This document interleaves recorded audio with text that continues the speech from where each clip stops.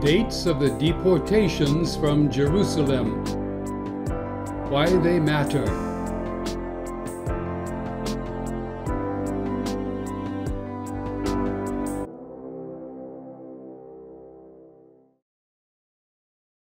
Invading forces have captured the city of Jerusalem at least 22 times over the past 3 millennia. The deportations from Jerusalem to Babylon help explain the following biblical themes. Which are the 10 lost tribes of Israel? The precision of prophetic chronology. The starting and ending dates of Daniel's 490-year prediction.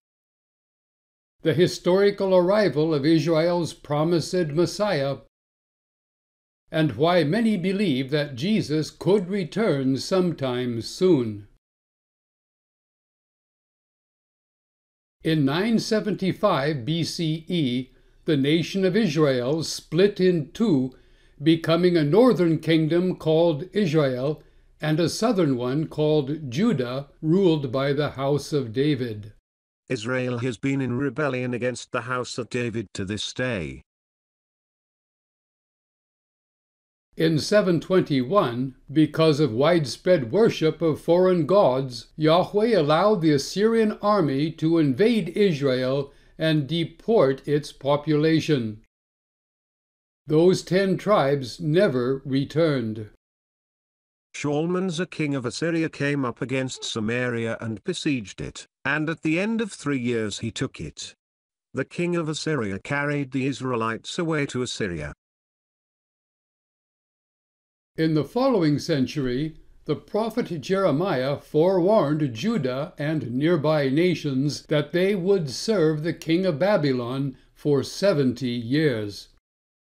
Because you have not obeyed my words, behold, I will send for all the tribes of the north, declares the Lord, and for Nebuchadnezzar the king of Babylon, my servant, and I will bring them against this land and its inhabitants, and against all these surrounding nations. This whole land shall become a ruin and a waste, and these nations shall serve the king of Babylon 70 years. Thus, in year 605, Yahweh allowed the Babylonian army to invade Judah, to confiscate its treasury, and to deport some of its nobility. In the 3rd year of the reign of Jehoiakim king of Judah, Nebuchadnezzar king of Babylon came to Jerusalem and besieged it. Then the king commanded Ashpenaz, his chief eunuch, to bring some of the people of Israel. Next, in 597, the Babylonians returned to Judah, collected tribute, took the king captive, and deported many Judeans.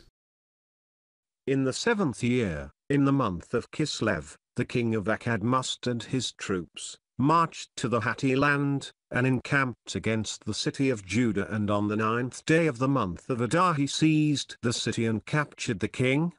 He appointed there a king of his own choice, and taking heavy tribute brought it back to Babylon.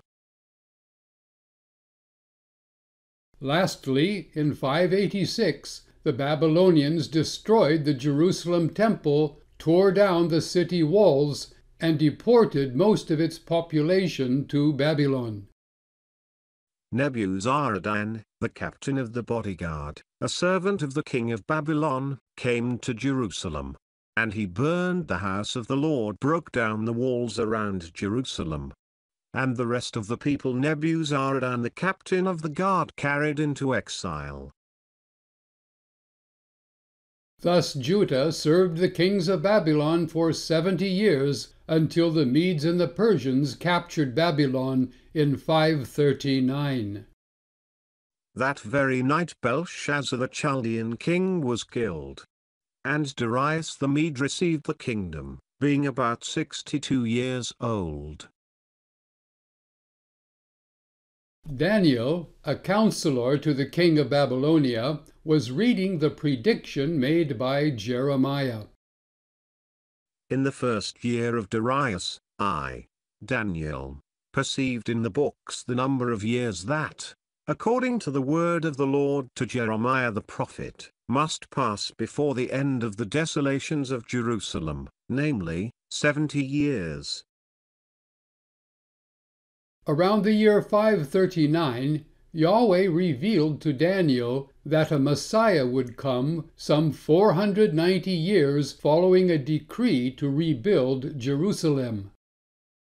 70 weeks are decreed about your people and your holy city. From the going out of the word to restore and build Jerusalem to the coming of an anointed one, a prince, there shall be 7 weeks. Then for 62 weeks it shall be built again.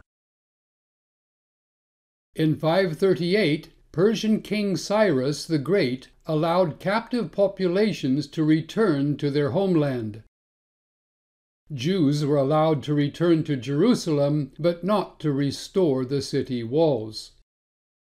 In the first year of Cyrus king of Persia, that the word of the Lord by the mouth of Jeremiah might be fulfilled, the Lord stirred up the spirit of Cyrus king of Persia. Go up to Jerusalem, which is in Judah, and rebuild the house of the Lord, the God of Israel. But in 458, Persian King Artaxerxes financed Ezra to return to Jerusalem, where he undertook to rebuild the city walls. Artaxerxes, king of kings, to Ezra the priest, I make a decree that any one of the people of Israel or their priests or Levites in my kingdom, who freely offers to go to Jerusalem, may go. Whatever seems good to you and your brothers to do with the rest of the silver and gold, you may do out of the king's treasury. The wall was finished on the 25th day of the month Elul, in 52 days.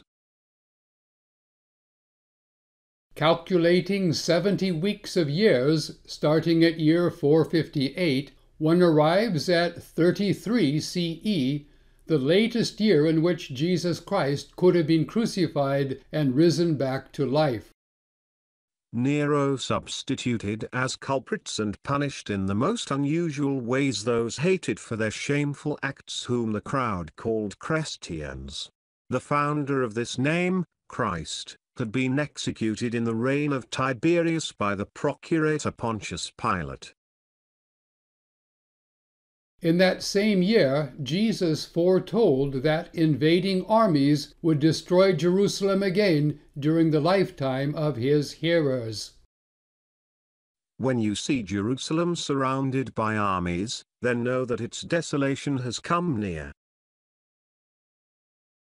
This came to pass in the year 70 CE. Now as soon as the army had no more people to slay or to plunder, because there remained none to be the objects of their fury, for they would not have spared any, had there remained any other work to be done, Caesar gave orders that they should now demolish the entire city and temple. With the establishment of a state of Israel in 1948, the acquisition of Jerusalem in 1967, the government's declaration of Jerusalem as the nation's capital in 1980, and the moving of the U.S. Embassy to Jerusalem in 2018, the 70th anniversary of the Jewish state, some prophecy buffs feel that Jesus may return soon. Perhaps by the year 2033, the 2000th anniversary of his crucifixion and resurrection.